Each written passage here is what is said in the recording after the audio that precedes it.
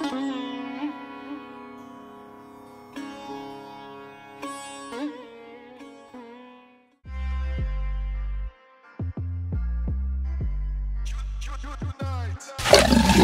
Come on, big boy. Woo. Woo. Look at this big boy. Beautiful. Woo. Must go faster. Must go faster. Oh. Woo. Beautiful big crocodiles. You gotta love crocs. Whoa.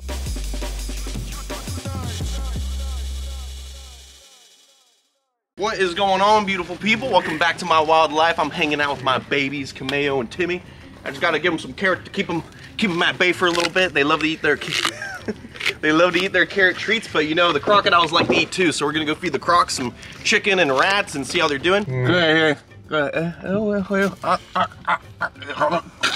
All right, I'm hanging out with Miss Toothy and Aries, my beautiful crocodiles that love to eat chicken. Woo! Look at that. Come on, Aries. Come on. Come on. Woo! Beautiful big crocodiles. You gotta love crocs. Whoa! You can't get too comfortable with them because the second you let your guard down, they're gonna be right at your legs. Easy, easy. Look at the food. Look at the food. Not me, I'm not the food. Good boy. Upwards to 5,000 pounds per square inch pressure in the jaws of a croc. Right, Aries? Look at that big, beautiful tail. Aries, come on, big boy. I've known Aries since I was a little kid. Beautiful crocodile from the native village where I grew up learning how to wrestle alligators and doing shows for the public. Come on, big boy, look at the food. Woo!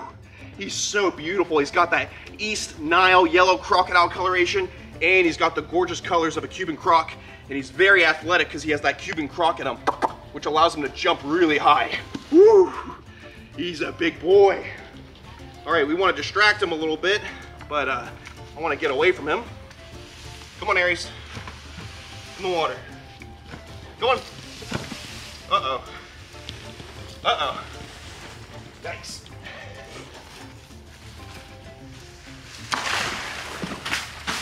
Woo! And later this year, we're gonna be getting nice big enclosures for all the crocodiles. So we're gonna be upgrading everyone. And probably Nadia or Ziggy's gonna end up in this enclosure after we revamp it, make it nicer. Come on, big boy. Woo! Come on, big boy. Come on. Come on, easy. Not my legs, not my legs. Woo! Gotta give him the food quick before he decides to get me instead. How cool is that? Giant, beautiful crocodiles. Now that the weather's starting to warm up, their metabolism's up, and I can start feeding them good food. Woo, look at this beautiful Cuban crocodile. You gotta love Miss Toothy. Look at this big, beautiful boy. Gorgeous yellow crocodile. And his teeth are looking beautiful. Crocs shed their teeth. They can actually go throughout thousands of new teeth in a lifetime.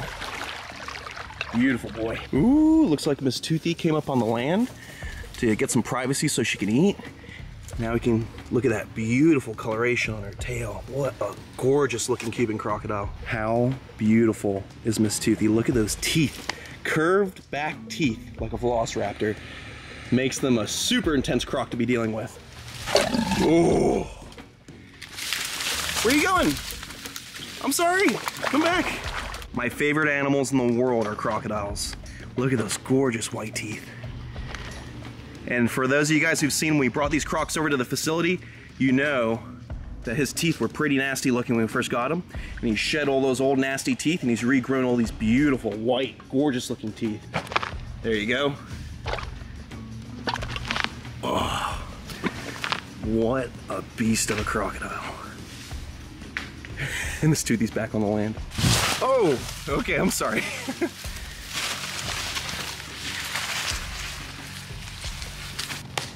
You beast. You happy? Little belch?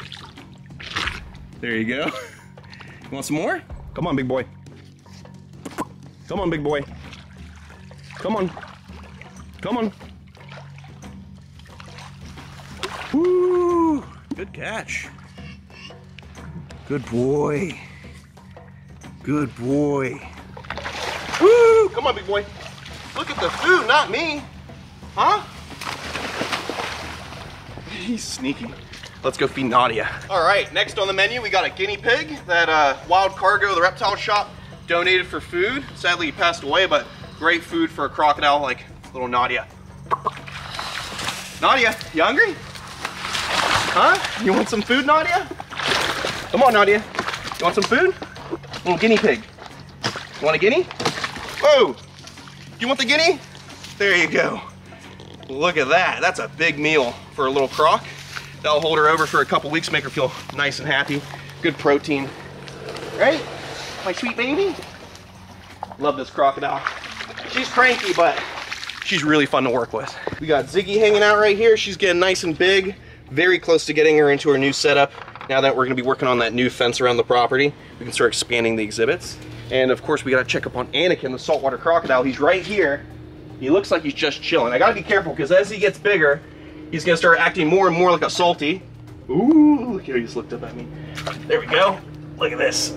Woo! Look at that. The world's biggest reptile, the saltwater crocodile. So Anakin's doing good. He's getting nice and big. You can see he is like 4 times bigger than when I first got him. He's got these gorgeous yellows and blacks all over his body. And he's starting to grow some teenager crocodile teeth. They're not skinny, see-through teeth anymore. They're starting to turn thick and white. So he's getting bigger, able to crunch down bigger food items. We're feeding him quail, rats, shrimp from the bait shop, sometimes baby dead pythons from the Everglades. So he gets a nice variety of diet to make him grow into a beautiful crocodile.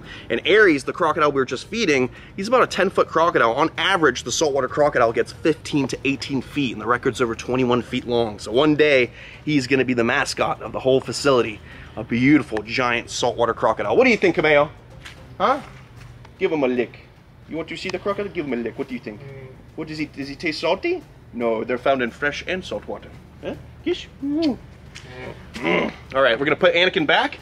We got some snakes to take care of. We gotta clean the Indian cobra, Egyptian cobra, make sure all the animals are good before we go on this new trip out of the country on an expedition to find the red-headed crate. Must go faster. Must go faster. Hey, buddy. I don't like it when you do that lip thing. I don't like when you do that lip thing. Kiss me. There you go. Good job. You got a little exercise today. You get a little carrot for the exercise. You gonna waste this or you gonna eat it? Huh?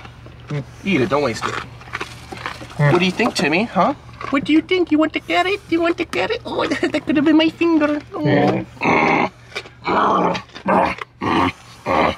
Am I right? Here we got Chovy, the big bull alligator. Woo! Look at this big boy. You hungry? There you go. Big, beautiful bull alligator. He was a nuisance alligator in the Delray Beach area. And I guess he was harassing some nursery workers in this big nursery they had down there. And Stone and a couple other alligator trappers had to go out and catch this big boy. And I came out for the last of it to help bring him in. And then I had the option to take him home, or he was going to get sent to a hunting ranch, sadly, because once an alligator is over 4 feet and it's a nuisance, it can't be relocated to a new area in the wild. So he had to go to captivity, or he was going to get put down. And I didn't want to see that happen to this big, beautiful alligator. He could be anywhere from 25 to even 40 years old at this size. 11-footers are typically the size that ends up attacking people here in Florida. People walking their dogs on the edge of a lake, dog gets attacked, person gets in between them, and then everyone ends up getting hurt or killed. So you got to respect these guys. Even though you don't hear about it too much, alligators do kill and eat people once in a while. They deserve the respect. Not as gnarly as the crocs, like the Niles and the Salties, but they're still a big predatory reptile with upwards of 3,000 pounds of pressure in their jaws. Look at those teeth. What a monstrous size alligator. Come on, Chubby. Woo-hoo-hoo. Come on, big boy. There we go. Nice big meal for my big boy. All right, so we're in the snake house. We're gonna try something new. The baby king cobra that I've got right here. We still haven't thought of a name, so comment what you think we should name this guy. He ate a corn snake all on his own. You see him? He's right there. So I have a dead, frozen thawed corn snake right here. I'm gonna offer it to him. We're gonna see if he'll eat on camera. I don't think he will, but it's worth a try. Oh, he actually looks a little interested. Look at that. I have not fed him myself yet, but I don't know, look at that. He actually looks a little bit interested. A lot of activity for him, so he's real defensive. This is actually a Malaysian-Indonesian king cobra hybrid, so he's gonna have some interesting colors when he gets older. Not really sure if he's gonna be a beige or if he's gonna be more of like an olive coloration. But man, a second ago he was showing a little bit of interest. Let me see if he'll come back over here for a second. You want this? You want this? Huh? You see it? You want this snake? Oh, yeah, look at that.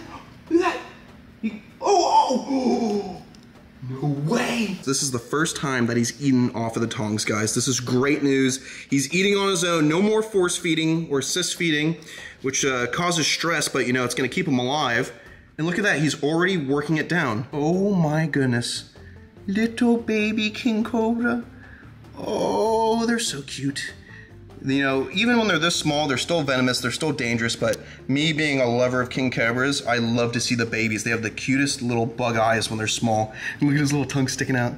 He's like, that's pretty good. This is such good news, guys. I'm so glad I don't have to force feed the snake anymore and he can eat on his own. Great news for the future. And this means when I go out on trips or anything like that, I don't have to worry about anyone having to force feed this snake while I'm gone. They can just drop a corn snake in there and he can have a nice meal. And look, he's getting some size to him too. He's becoming a nice, beautiful little king cobra. And that's just a little corn snake, so it's a small little snack. And as he gets bigger, we'll start feeding him hatchling Burmese pythons from the Everglades. So we'll get rid of those Burmese pythons that don't belong out there, and he gets to eat a nice meal. Look at that, cute little bug eye. All right, now we definitely have to think of a name for him, so comment below, what should we name this baby king cobra? He's gonna be with us for a long time. Oh, epic.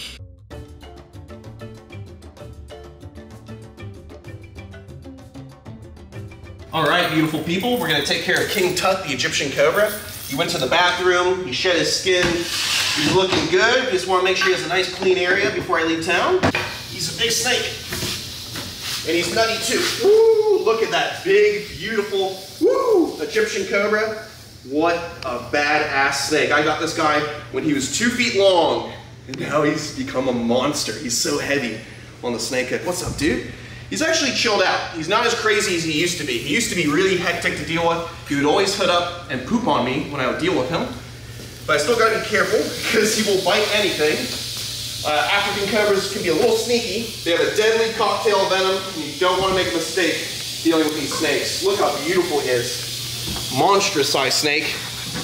And in that new holding receptacle, we can get a good look at him. Just a big, beautiful chocolate cobra from Africa. I love him. And he just shed his skin. So we got this nice, big, beautiful shed in here. Oh, nice whole shed, cool. I'll keep this for some tours coming up soon.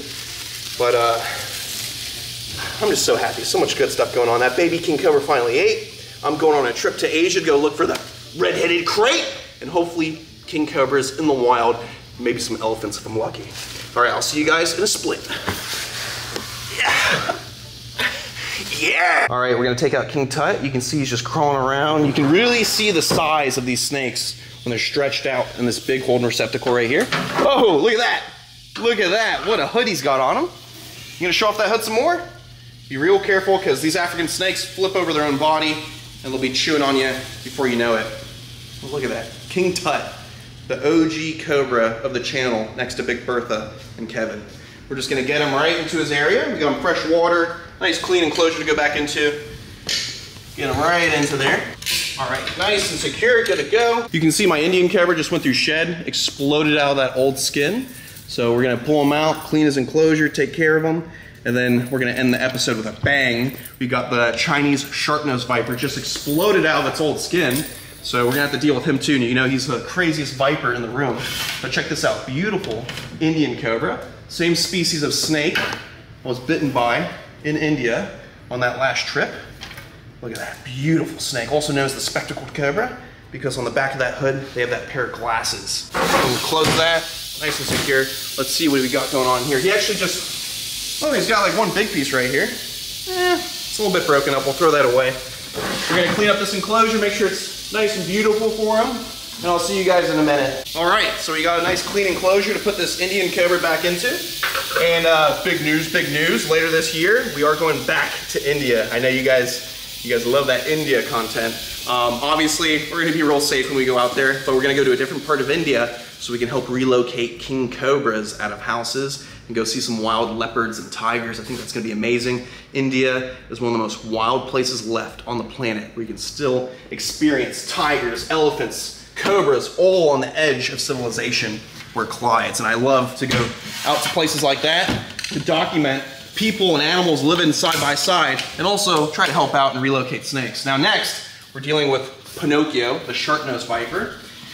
Now this guy is also nicknamed the 100 Pacer because if you get bit, you have 100 steps left before you drop dead. We're gonna move this over here, just so we have some space to work.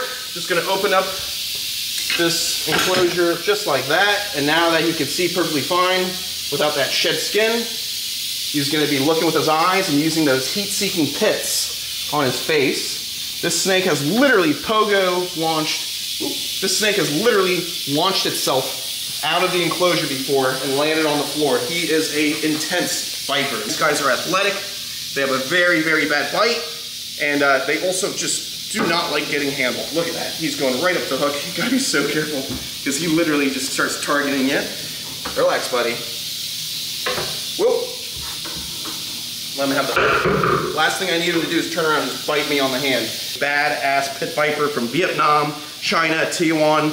Look at that. Such a beautiful snake, but so cranky. Look at him shaking his tail right now. Kind of like a rattlesnake, or that's what a water moccasin would do, wagging its tail to let everyone know to stay away. And you can see he just busted out that old skin, shed skin all over the place. Such an intense snake. Maybe one day we'll go look for wild Chinese sharp-nosed vipers and Mangsheng vipers in the future too. All right, so let's get this Chinese sharp-nosed viper back in the enclosure. Old Pinocchio. We've had a lot of good times with this snake, but I just love and respect him. I never want to push it too much with a snake like this, or with any snake, because when you least expect it, they launch out and they latch right onto you. He's actually got these like keeled scales, like pyramid sharp scales for living amongst like limestone rock and stuff like that. Look at that. And they come in beige too, so it's really cool and unique when they're all black like that. I love it. I love y'all. Stay beautiful, stay safe, and most of all, follow your dreams. Do what makes you happy. Sometimes there's bumps in the road, nubs in the road. Keep moving, trucking on, do what you love, stick to what you love. I love you guys, and I'm sticking to this. Yeah! Rock and roll, I'll see you in Asia! Yeah!